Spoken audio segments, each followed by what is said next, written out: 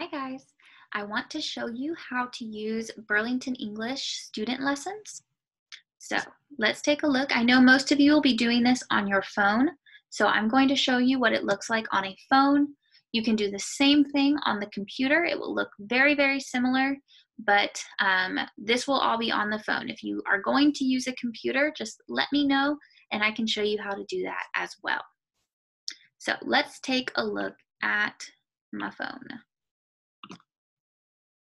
All right, so when you get to your phone, you are going to first hit the Burlington English app. So you'll come down here, click on that. You'll enter your username and your password. And you'll hit login. If you need to know your username or your password, just let me know.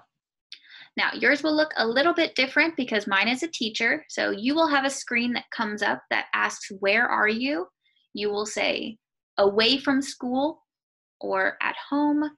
I'm pretty sure it says away from school. So you will click on away from school, and then it will take you to something that looks very similar to this. So you'll see most of these tiles, some of them are different because this is the teacher version.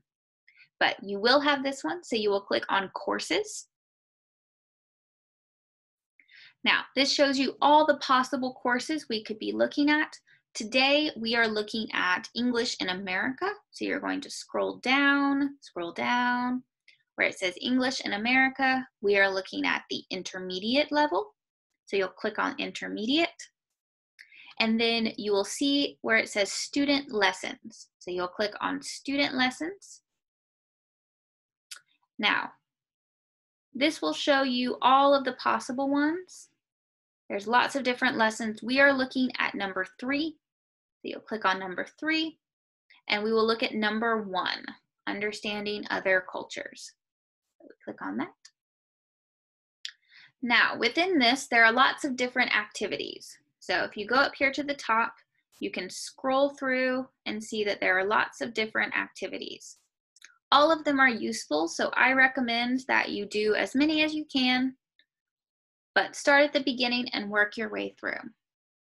So starting at number 1, you will play the words, and after you play them, you can also record yourself by hitting this button. It will flash up. It will say, well, you want to use your microphone. Hit OK. And then you can also record it. So you can say the word one time, Belize. No, it doesn't understand me. So click it, wait till it flashes, and then say the word one time very clearly.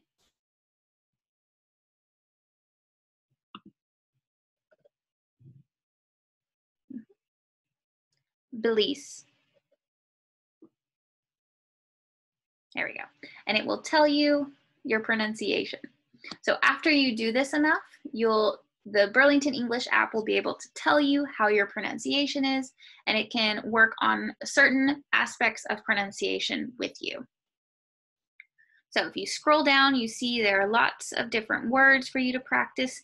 These are all of the vocabulary words we have already gone over in class.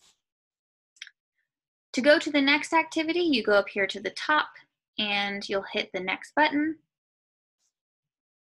So this one, you listen and type the word. I'm not going to go through every single activity with you. I just want to make sure you understand how to go from activity to activity. You can go to the next part of this activity. So this is number 1 down here at the bottom. You can go to the second question in this activity, to number 2, 3, 4, so on and so forth. Then if you want to go to the next activity, you can hit this button to go next and hit number 3.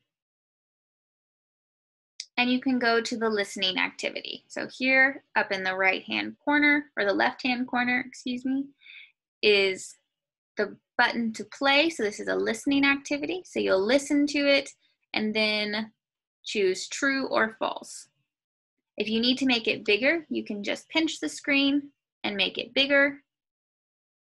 You can hit the down button or these down arrows here, choose true or false to answer those questions. And you can pinch the screen again to make it smaller. There we go.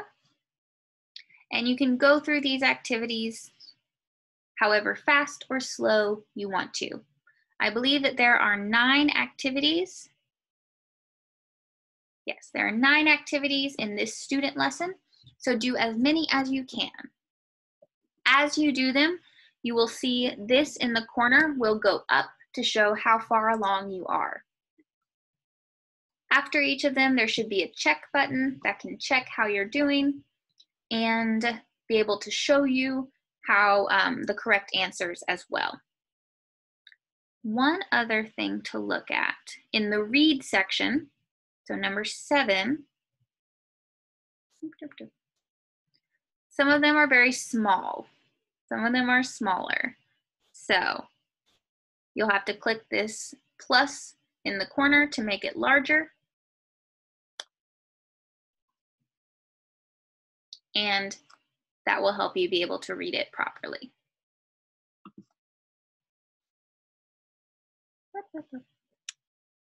There we go. So that is how we use the student lessons. Over the course of this class, we will use different student lessons in English, in English in America, as well as other courses. But you will always go back to those courses and be able to find it there. If you have any questions, please let me know, and I will see you all in class. Have fun, guys.